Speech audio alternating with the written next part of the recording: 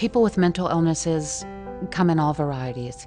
They have dreams, they have skills, they have a desire to be of use, they want to belong to a community, and we have a lot to learn from them. When my brother was 17, about 30 years ago, he was diagnosed with schizophrenia. My family didn't know what to do about it. We had no idea what the disease meant, how to help him. He was hurting himself. He would call me and have long conversations every day for hours about whether he should kill himself or not. One of the things about mental illness is that it really affects the whole family in every way, and thus the community.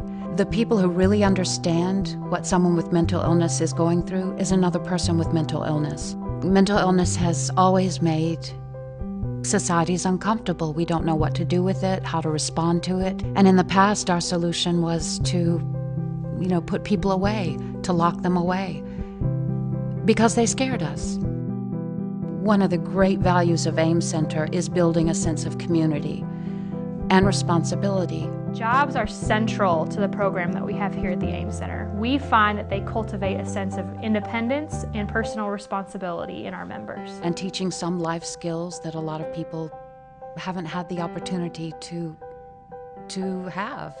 So wellness here at the AIM Center means a lot of things besides just caring for one's mental health. It also includes developing relationships with your peers. It includes improving your intellectual capabilities, caring for your body, diet, health, exercise, all those things. Providing housing for AIM Center members is critically important because it gives them a chance to be independent and maintain their own lives and their own budgets.